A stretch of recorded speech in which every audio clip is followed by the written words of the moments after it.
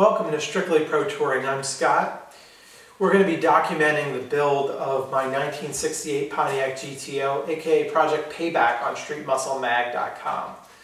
Now, if you haven't been following the build, the general overview is it's a 68 GTO that we're going to be using to compete in USCA events, LS Fest West, Good Guys, autocross, you name it.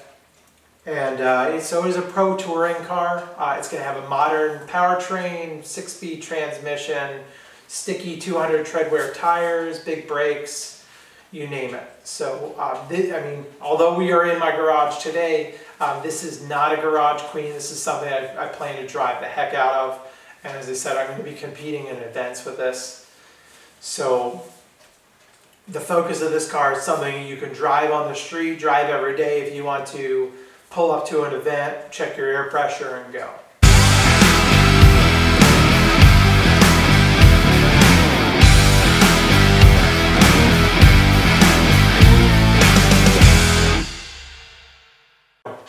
This is what I hope is like the first of, like a bi-weekly updates where we document the build.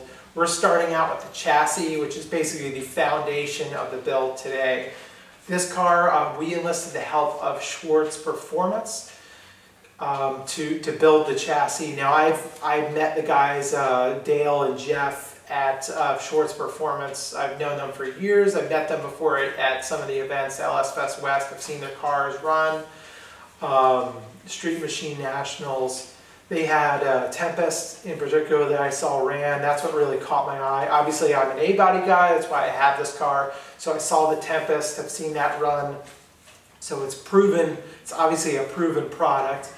And so I was really excited to work with some fellow Pontiac guys. Though truth be told, I think they're into anything on 4 and even 2 wheels. So let's get into it. Okay, let's start with the chassis. And then we'll get into the suspension and some of the other aspects a little bit later. But starting with the chassis, I just did a chassis primer story before we get into the whole installation story. I did like a chassis primer and had a little bit of a Q&A session with Dale. So I'm going to put the link in the description to that story, as well as to the build thread for this car if you want to follow it. And also, if you look above me, you can see my Instagram handle too. You can get some updates there. Plenty of places to follow this build if you're interested in it. But starting with the chassis, I'm going to read off some of the specs and kind of walk you through the process of ordering, a Schwartz Performance chassis. So first of all, there's a lot of information on Schwartz Performance's website. Definitely check that out when you get a chance. The basics of this thing, of this chassis for this A-body, 68 to 72 A-body chassis. They make chassis for, if you've got a Chevelle, if you've got, a GSX, you've got a 442 Cutlass, Monte Carlo, whatever. This basic the bones of this chassis are going to be the same. There's a few minor differences that Dale went over with me, but for the most part, everything I'm going to tell you here is applicable to your A-body if you've got a 68 to 72. Now this is it's a triangulated 4-link, similar to what the factory runs. Sometimes it's called a candid 4-link in the rear end. In the front end, it's a little bit more unique. It is a circle track base suspension. So it's got an A-arm at the top. It's got coilovers at all 4 corners, but in the front, it's got an A-arm at the top and then 2 control arms on the bottom. Front and rear, it's got these really cool racy, splined anti-roll bars that are, come from the circle track world. In the front, they've also got, I know I'm jumping around a bit. In the front, they've also got these proprietary spindles that they fabricate out of steel. So very cool stuff, very trick stuff. Kind of a mix between, it's very circle track inspired in the front, rack and pinion. The rear, it's got kind of a factory-based suspension, except they're running like Heim joints at all, at all the connection points. Now, some people might be worried about driving Heim joints on the street. Dale assured me that these FK bearings that they're running in there, they're Teflon. They've got Teflon in them. They really hold up a lot better than what you're imagining in terms of having rod ends in your suspension. So he assured me this was not going to be an issue in terms of driving on the street. And the fact that they use these bearings really allows you to have an economical forward link.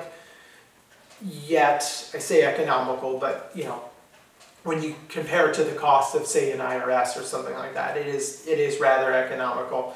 But basically what he said is it gives you the best of both worlds. So you can get some of the articulation of, of an IRS, but without the binding that you'll get typically in a forward link that has polyurethane bushing. So it's kind of a best of both worlds scenario is how Dale described it.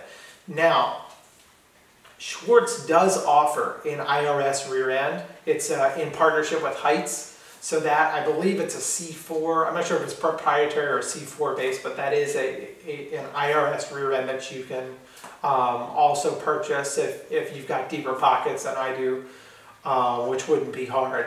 So the only limitation, as I understand with the IRS, is that they're saying about 700 horsepower before you have some issues. I'm assuming with the axles and everything else.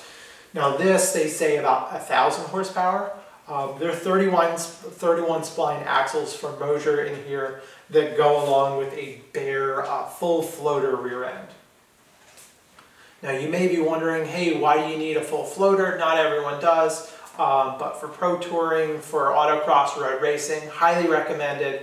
We're going to have a full story on what full floating rear ends are, and why you need them in a pro touring car. We'll have that coming up later. But just know that this has the bare full floater option with the Mosier axles and a Mosier center section.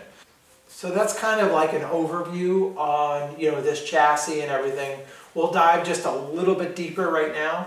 And so bear with me. We're going to dive a little bit deeper into the chassis itself, and then we'll go into kind of the suspension, the rear end, and stuff like that. So here we go. So first things first, the chassis. This is a fully boxed steel frame.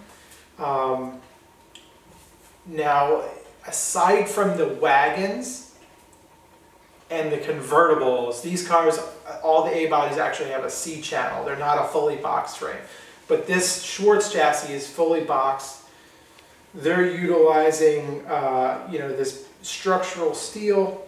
It's 1/8 and 3/16 of an inch thick, which is mandrel bent. The metal was put into a fixture for the model on the jig table and then welded, although some of the pieces, like the lower control arms, are actually TIG welded. In the gallery on Schwartz's website, you can see that they give a really good idea of how a car will look sitting on the chassis. Some examples of different complete chassis with various powder coating options, as well as some of the other options. We went with a black powder coat frame, nothing crazy there. And then the rear end housing, we went with silver. Though you can opt not to powder coat the frame if you like. Each chassis is custom made to fit the various versions of the 68 to 72 A-bodies. The BOP has a different rear bumper brackets, and depending on the year, there's a different piece for the core support. Okay, so now we're going to talk about the coilovers. In all four corners, we've got Rytec coilovers. These are single adjustable. Schwartz actually offers a triple adjustable for the really high-end stuff. But Dale basically told me, you are probably going to run out of driverability before you run out of, the capability with these shocks. So I said, okay, no problem, fair enough. I'm a little rusty, frankly, so it's going to take me a little while to get used to being back behind the wheel and work out some of the cobwebs. But these things have 24 clicks of adjustment. We've got, I believe it's a 475-pound spring in the front, and then a 225 springs in the rear. Again, these are made by RideTech. The actual body of the shock is made by Fox Racing. Fox Racing, if you don't know, they build some of those badass shocks in off-road racing.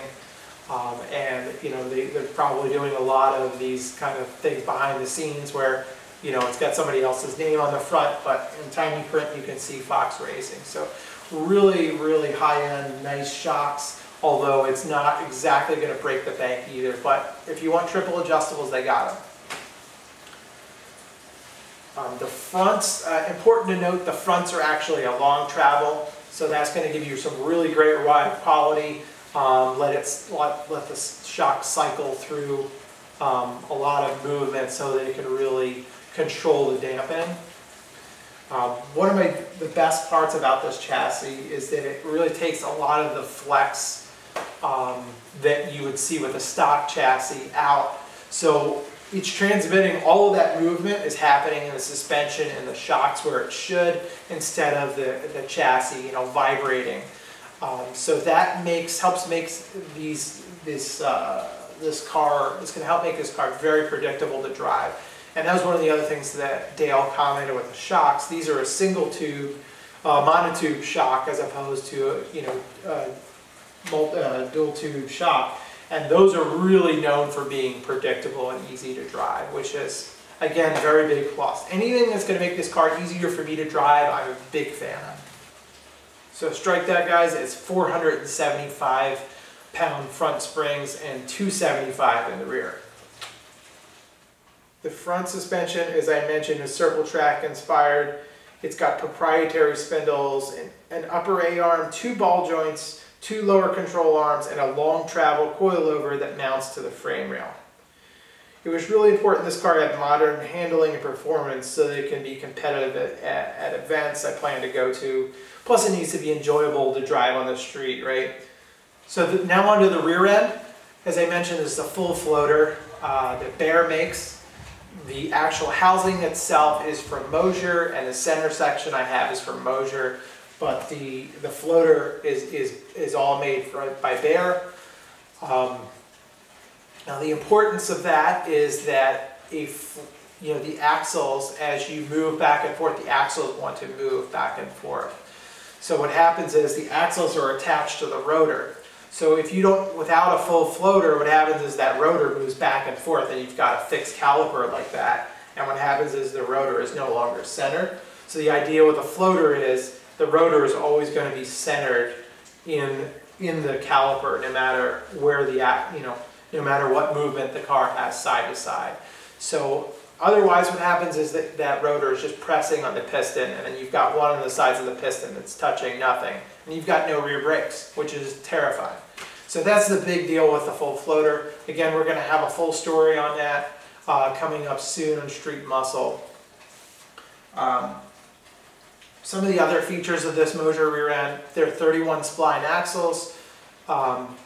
Schwartz says those are good for 1,000 horsepower. If you've got deeper pockets than me, you can get that Heights IRS upgrade, which is good for about 700 horsepower. Unfortunately, we plan on making more than 700. Actually, the engine, spoiler alert, if you haven't seen some of the other content in the build thread, which I highly recommend you do, we are already making more than 720 horsepower with the crate engine that I have now. And with a few tweaks, it may be more like 750, we'll see. So yeah, the solid axle was a must on this car. Plus it keeps the cost down, I mean, frankly.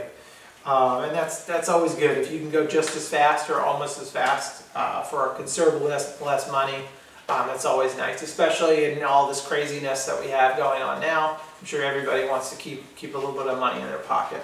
So the center section itself is from Mosier, as I mentioned. It's a nodular iron center. I didn't go anything too fancy like an aluminum center section. Again, trying to keep the cost down a little bit. I have a 370 gear in there with the combo that the powertrain combo you'll see later. With the taller tire, we're probably going to run a pretty tall rear tire. I felt that would probably be a good combo. I have a pretty torquey motor setup. If you've got a big block, you might be in a similar scenario. For the differential, very crucial in a Pro Touring build that you pick a really good differential. I personally prefer a helical gear style limited slip differential. Now a posi diff, also pretty good. You probably want to stay away from a cone diff. Absolutely stay away from a locker. Spool, wrong area, right? Spool's great for drag racing, not so much in Pro Touring. It's even good in a lot of off-road racing. Spool's good, dirt track, things like that. But for Pro Touring, you want a posi, limited slip. My personal preference again is the helical gear, and we went with the Detroit True Track from Eaton. So that's what's in this car. Highly recommended to run that in some of my other cars, though I've also run some clutch style posis that have worked pretty well too. So, okay, on to the brakes. This car is running bare brakes. Now if you can see, you probably can't see here, but these are actually branded Schwartz. Schwartz worked with Bear on the combo for this car. But you do have several variations, several options if you are purchasing a Schwartz chassis.